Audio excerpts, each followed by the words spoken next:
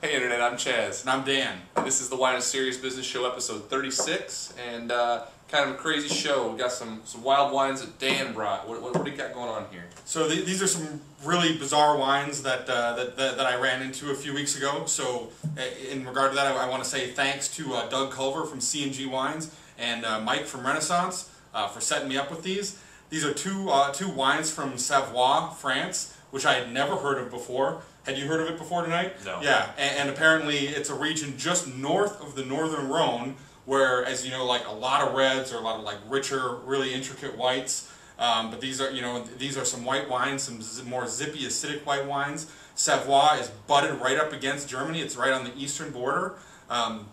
So I'd never heard of it, and I'm like, oh, well, what kind of grapes are in these? Apparently the grape is Jacquard. Also, never heard of it before these wines. So something totally unique, totally out of the blue. I don't know that I've ever had it before, so yeah, it'd be a new experience for me as well. And then to top it off, one of the bottles is an old vine. So in addition to being something interesting and new, then they've got some of this stuff from 75-year-old vines. So kind of a chance to try something really unique, share it with you guys, and hopefully it inspires you to go out and try some new stuff.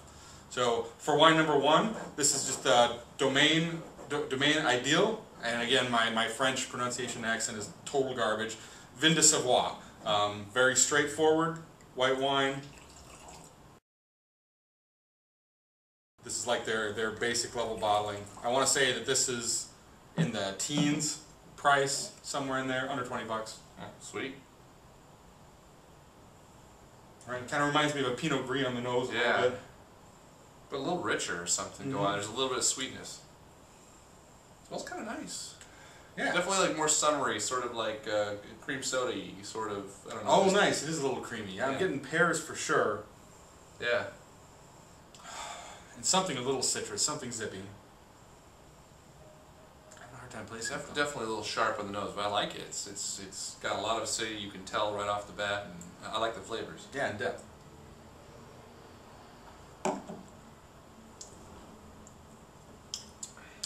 Crisp and clean. Nice. Yeah, the acidity is definitely on the sharper side. As you guys probably know by now, I'm a big fan of that.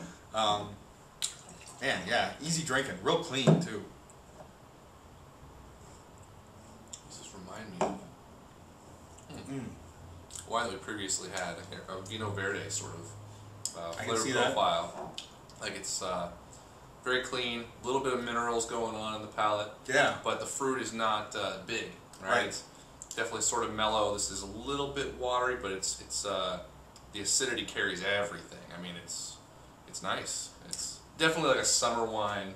Yep. You could easily like be out in the yard working, sweating balls, and drinking this stuff probably out of a Boda bag or something. Pretty good stuff. Yeah, and the minerality is really catching me more on the mid palate. But you know, the fruit's not dominant. There's a little bit of green apple, a little bit of pear, but it's really the fruit's toned down, and the acidity and the mineral definitely come to the forefront. Yeah, that's what's driving the wine, which makes it pretty interesting. I think I'm gonna go 87 plus points for me. Nice wine at sub 20 bucks. Yeah, I'd drink it again.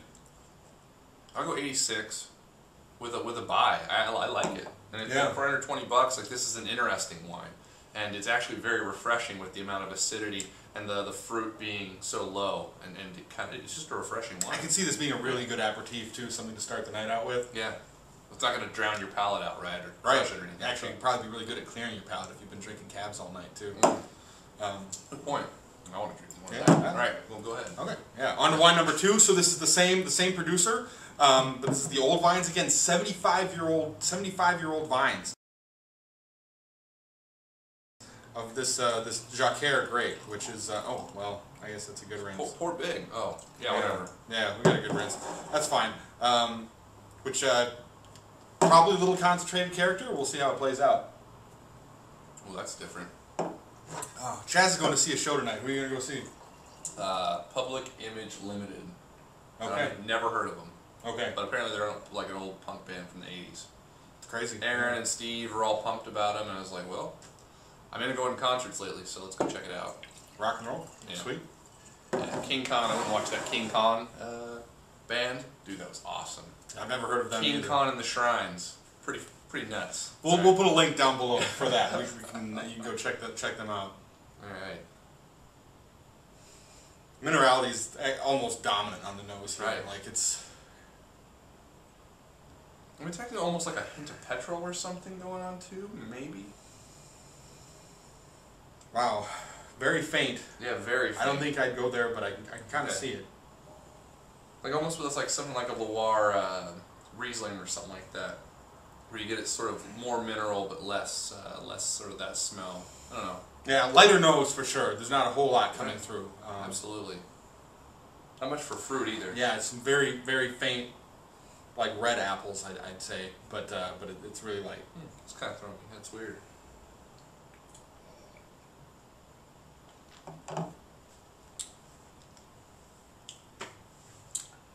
And a little richer character, Ooh.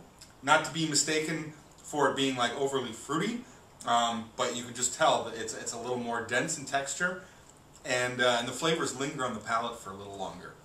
Significantly longer. Yeah. Yeah, the finish on this is nice. It's sort of, it's got a rolling sort of palate. It kind of, I don't even know how to describe it, but the length is fantastic for a white wine of this caliber. It's interesting. There's still some good acidity, which is an interesting combination with the richness. It's not something you see very often, and I kind of attribute it to more of that mineral character too.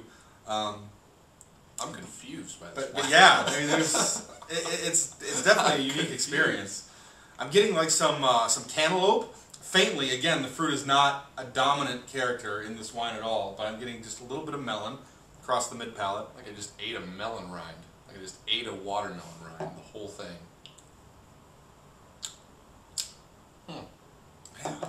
And again, super clean, all the way You can across. feel the quality of this wine compared to the first one. Yeah. This one's got more going on for sure. And the really length is refreshing. substantial, yeah.